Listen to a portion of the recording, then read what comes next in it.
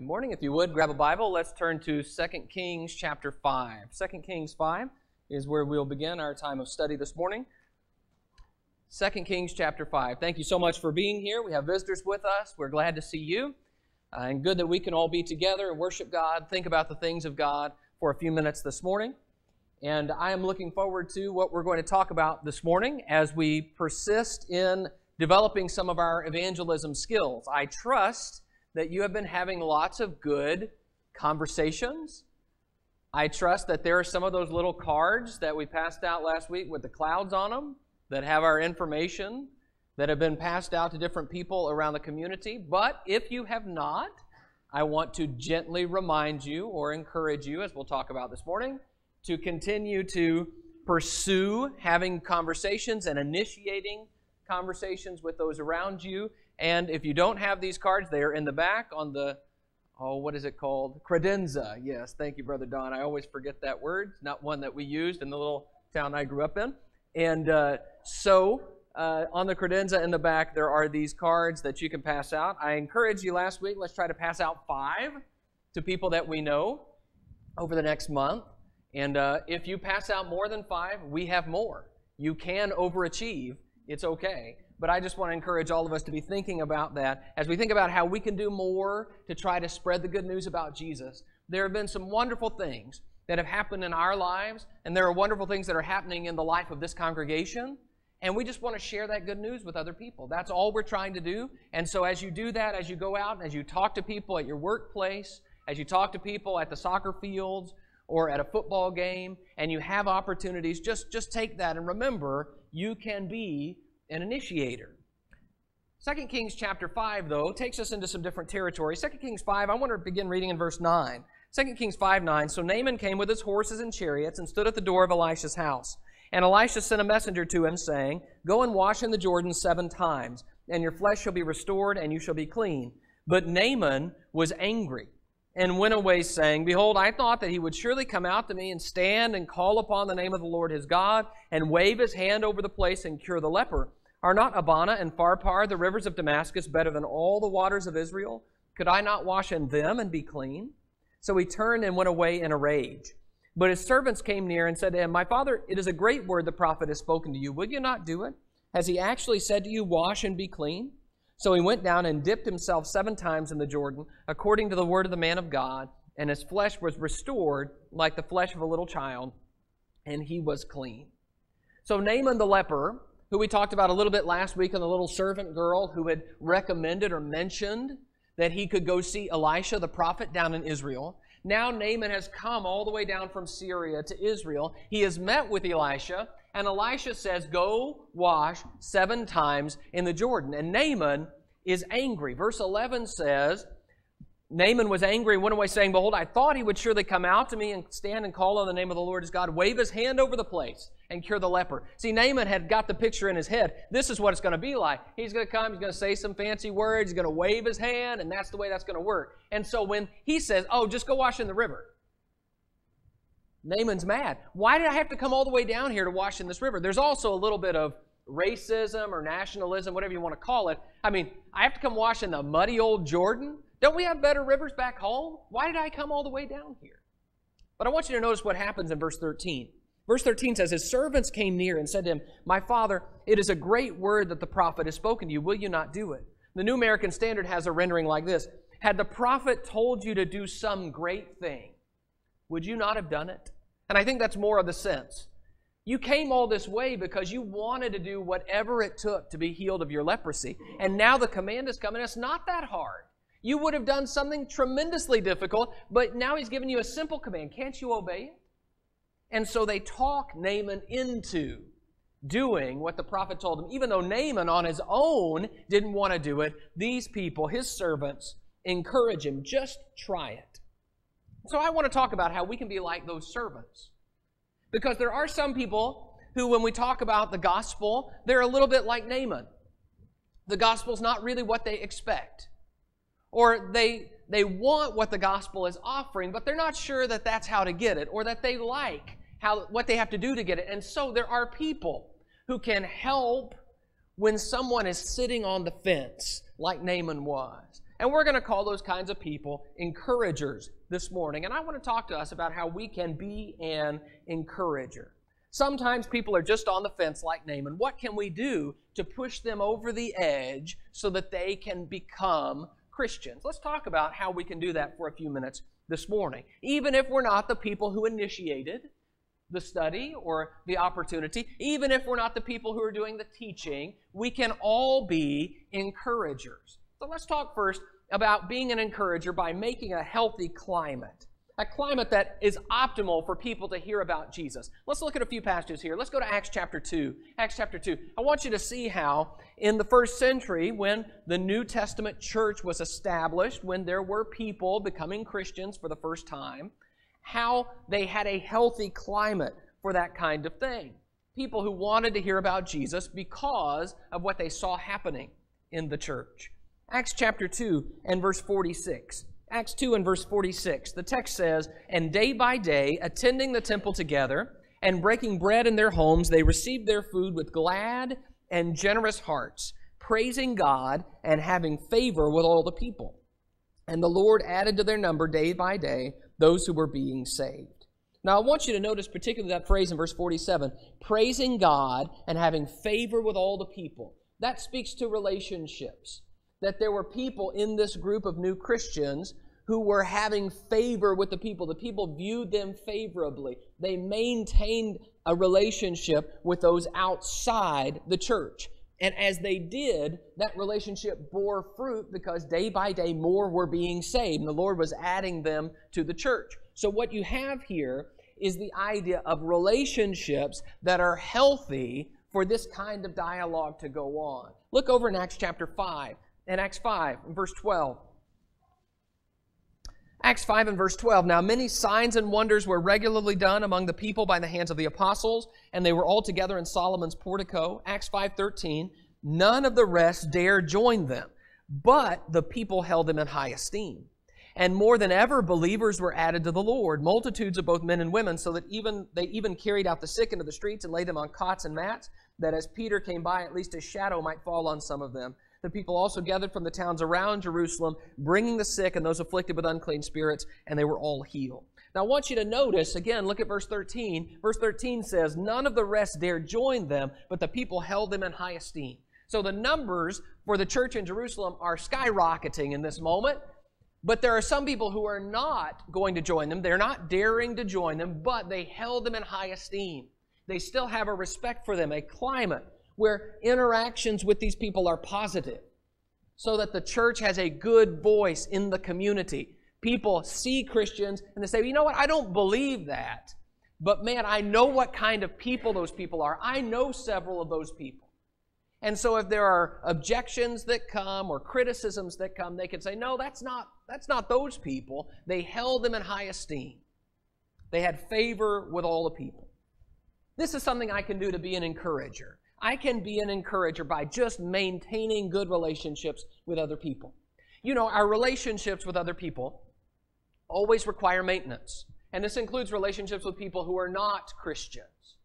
Because from time to time, we're going to hit rocky patches in our relationships. Things are going to be said or done. People are going to annoy us, or we're going to annoy them. There are going to be things that we're going to have to overcome. We're going to have to make efforts. Sometimes we're going to have to apologize. These are all things we understand as brother and brother relationships in Christ. These are also things that are true in our relationships with non-Christians. So that when an opportunity arises, I don't want someone to say, "Yes, but I know what Jacob really is, and I can't stand him because of what happened before." If I maintain those relationships, I am encouraging someone in a way that is very subtle. I am laying the groundwork for that. I understand that this is not going to happen with everybody, that we're not going to be able to say that we have favor with all the people and that everyone esteems us highly. I understand that there are scriptures that teach us to expect persecution and to expect hostility from some people in the world. What I am saying is that persecution and hostility should be in spite of my kindness and positivity and respect. It should not be because of me. It should be in spite of me. It should be in spite of my best efforts to engage the world positively and create a positive climate for the gospel to grow. Turn back a page to Acts 4. In Acts 4, you see a case study in this kind of positive, encouraging, a healthy climate. In Acts 4 and verse 36, we read about a man named Barnabas. Acts 4:36, thus Joseph, who was also called by the apostles Barnabas, which means son of encouragement, a Levite, a native of Cyprus, sold a field that belonged to him and brought the money and laid it at the apostles' feet. Barnabas was so exemplary in being an encourager that the apostles nicknamed him that, son of encouragement. This is what he did. This is what he excelled at.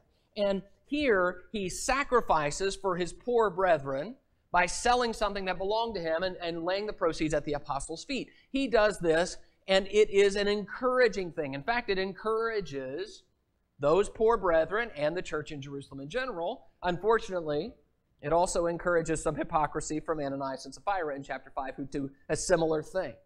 But Barnabas, this encourager, creates a healthy climate where he goes. And so you have a scene that we're going to talk about in a couple of weeks here, where Paul, newly converted, comes to Jerusalem and wants to join the church, but the church is scared of him. And Barnabas is the one who says, "Come with me, brother, let's talk about this." And Barnabas took him and talked to them, and Barnabas encouraged them to accept Paul. That's the kind of encourager we're talking about. That's the kind of healthy, positive climate I'm describing. And look in chapter 11 of Acts. In Acts 11, you see how this works in terms of evangelism. Acts 11 and verse 21.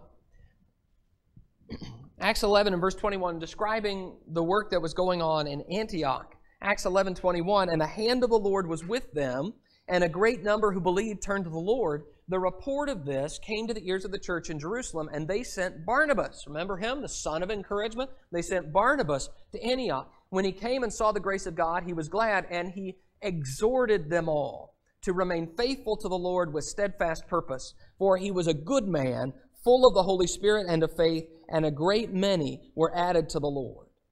So, the Jerusalem church hears about Antioch, and especially about how there are Gentiles being baptized and becoming Christians in Antioch, and they send Barnabas. Let's encourage them. And so Barnabas goes, and he encourages them, exhorts them. You stay with the Lord. You keep doing what you should.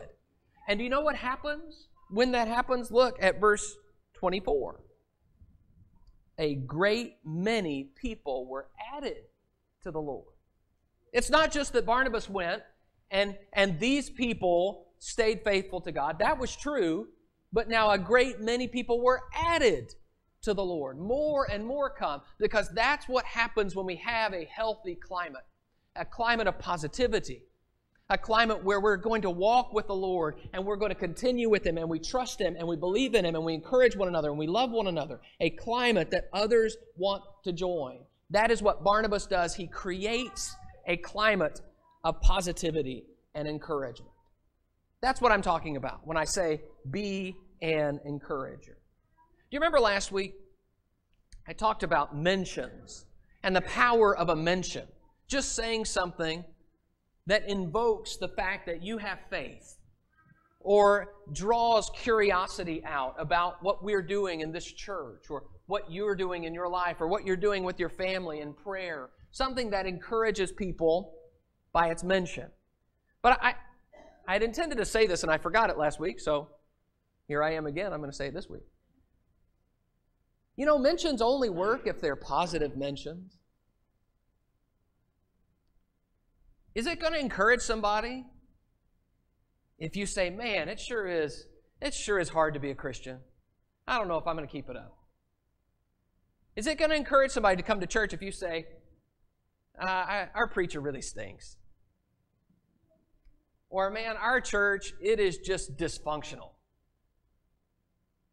Well, that's a mention, isn't it? I mean, you get credit for a mention. Well, it's not a good mention, and nobody's going to want to come. See, that's not a healthy climate. And in fact, when we mention it in that way, we're not encouraging anyone, we're discouraging them. We're speaking in such a way that we're creating an unhealthy climate for the gospel. So that people are not going to want, whatever it is we're doing, they don't want to do that because it's making us miserable. But if what we're doing is making us positive and joyful, is changing our lives for the better, then we create a healthy climate. A climate that I'm talking about is a climate where it is okay for non-Christians to disagree. They're non-Christians. They don't believe what Christians believe, by definition. So it's okay for them to disagree. It's okay for them to ask questions. It's okay for them to act the way non-Christians act, which is to say, sometimes they're going to be rude, and sometimes they may cuss, and sometimes they may say discouraging and disheartening things to us. But we can still be positive and encouraging despite that. That's the kind of climate I'm describing. The kind of climate that says, because I follow Jesus, I'm going to act like I follow Jesus all the time and always be trying to encourage you to follow Him too. I also believe, let me just say this before we leave this point, that we contribute to a healthy climate specifically here at the church building. You know, sometimes we have people who are not Christians who come here. And we all contribute to the climate here. So, each one of us can contribute to a climate where everybody is welcome on every pew, even mine. All of us can contribute to a climate where everyone is supportive and kind, where everyone, every visitor, every member is talked to, is accepted, is welcomed. We're interested in everybody and not just our own friends, not just those we're closest to. That climate is a climate where people are encouraged and it becomes healthy. And I can do that. You can do that. So let's think about being an encourager by making the climate healthy, not just in the church building, but definitely here as well. Second, we can be an encourager by celebrating small steps. Any small movement toward Jesus can be celebrated and encouraged. We are having a positive mentality toward anyone as they inch toward Christ. I want to show you how Jesus did that. Look with me in Mark chapter 12. Mark 12.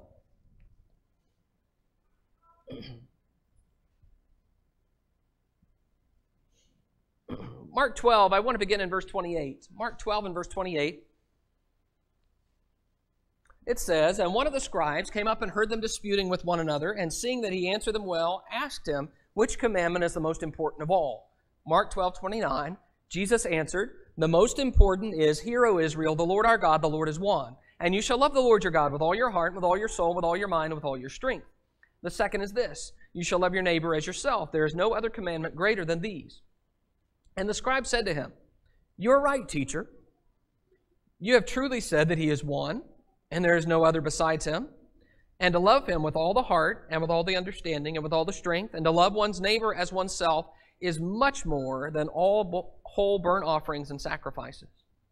And when Jesus saw that he answered wisely, he said to him, You are not far from the kingdom of God.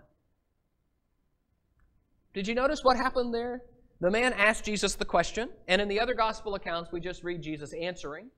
But here, you have the scribe answering back and basically saying, Jesus, I get what you're saying. You're right about this. These are the two biggest commandments. And then Jesus says to the man, You are not far from the kingdom of God. In other words, Jesus says, Hey, your answer to my answer was right on. A wise answer is a wise answer, even if it comes from somebody who is not yet a disciple of Jesus.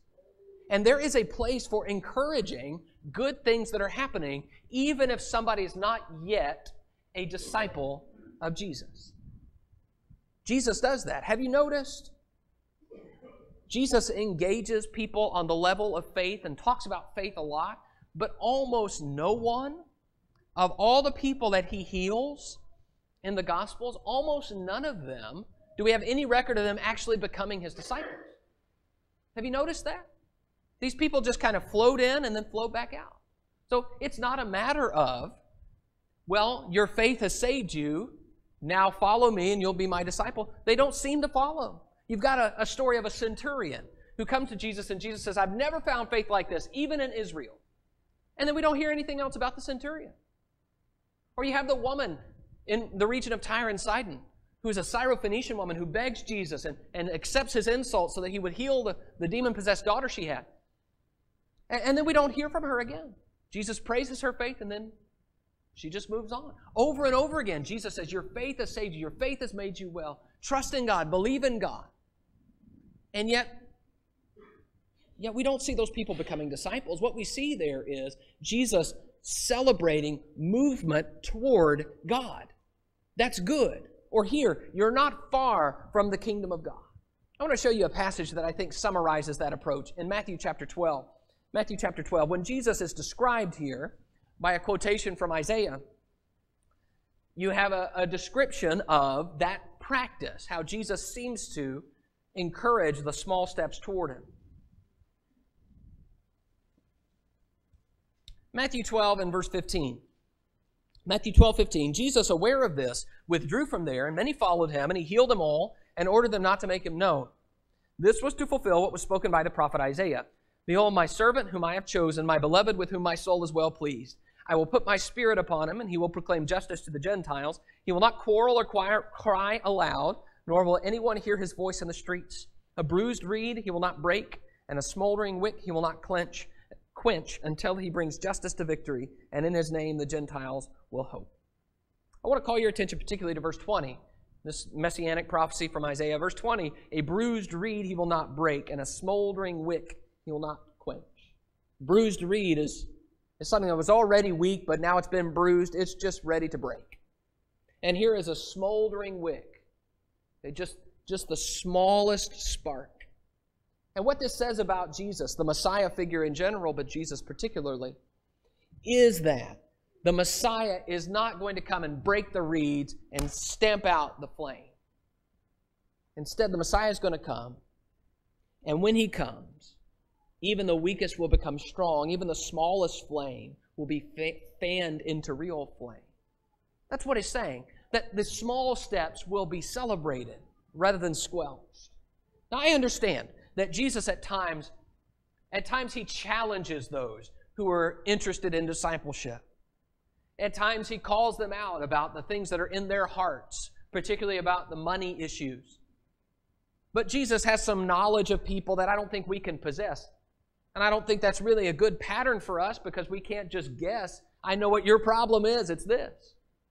Instead, what I see in Jesus that we can emulate is when we see actual acts that people are doing as they move toward Jesus. And we say, that's good. I want to encourage that. I want to praise them for that. So let me give you some examples. When we see someone who is interested in, I want to read my Bible more. And they come and they say to you, you know what? I read 4 verses this morning. I can say, that's awesome.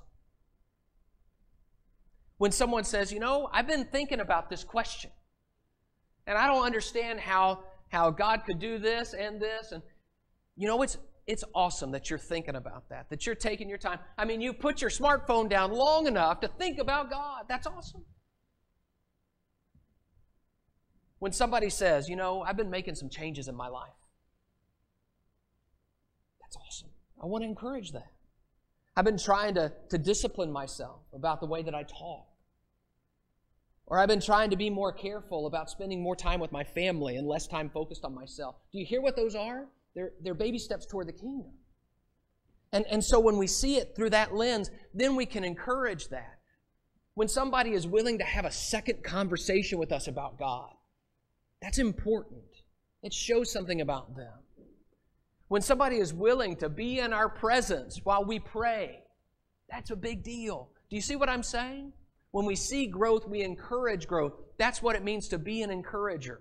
Not everything leads directly to discipleship, but I am afraid that at times we view people's movements toward God as sort of like the pass-fail classes I took in college in athletics. I did not want to figure out if I could make an A in bowling, because I probably couldn't. So I just took it pass-fail. You either pass it or fail it, and I could pass that. And sometimes we view evangelism that way. Well, you either pass or fail. Either they become a Christian for the rest of their lives, or you fail. But see, what we see here is sometimes there are baby steps that need to be encouraged. Sometimes that's the work of evangelism, celebrating small steps. We can encourage that. Third thing I want to say is to be an encourager, make it easy. Make it easy. Acts chapter 8. Let's go to the book of Acts. We're going to spend a few minutes here. Acts chapter 8. I can make it easy on people who are interested in Jesus. Part of what I mean by making it easy is that I can make things clear for people. Because there is some reservation among some about how difficult it can be to be a follower of Jesus. Acts chapter 8 and verse 35. Acts 8:35. Then Philip opened his mouth, and beginning with this scripture, he told him, speaking of the eunuch, he told him the good news about Jesus. And as they were going along the road, they came to some water, and the eunuch said, "See, here's water. What prevents me from being baptized?" And Philip said to him, "Complete this 15-week course in the basics of Christianity, and you may." Is that what that says? No. You may have a verse in there that says, if you believe with all your heart, you may. Or yours may just jump down to verse 38. He commanded the chariot to stop, and he went down and baptized him. But I hope you hear the point in what I'm saying. Sometimes we act as though, and people are afraid that what it means to be a Christian is something that, well, you got to figure it all out, and then maybe you can become a Christian. Philip made it easy. Philip preached Jesus to him, and by the time Philip was done and they passed whatever body of water this was, he says, "There's water. Can I be baptized?" And Philip says, "Yes." That's easy. That's easy. You don't have to pass the course to be able to be a Christian. You have to be willing to do what God says. And if I am trying to encourage someone to be a Christian, I can make that as easy as possible so that they understand fully. Go with me to Acts 16.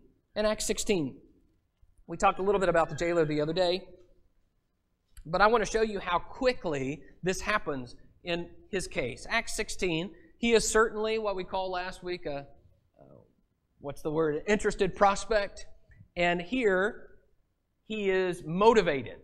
Acts 16 and verse 29, the jailer called for lights and rushed in, and trembling with fear, he fell down before Paul and Silas, and then he brought them out and said, "Sirs, what must I do to be saved?" And they said, "Believe in the Lord Jesus, and you will be saved, you and your household." And they spoke the word of the Lord to him and to all who were in his house. And he took them the same hour of the night and washed their wounds, and he was baptized at once, he and all his family. So I want you to notice that this man and his family moved from presumably not even knowing who Jesus is to being baptized in an hour, the same hour of the night. In an hour. That's easy. If you read the sermon on Pentecost in Acts 2, I understand that it says there Peter preached with many other words, but Acts 2 doesn't take you long to read. Acts 2, you can get through it in about 5 minutes, maybe 10. Understanding what we need to do to be saved, understanding the need we have for Jesus, is not a super complicated process. And I can help encourage people by emphasizing how easy that is. Now, I do not mean, so please hear me well, I do not mean that being a Christian is always easy.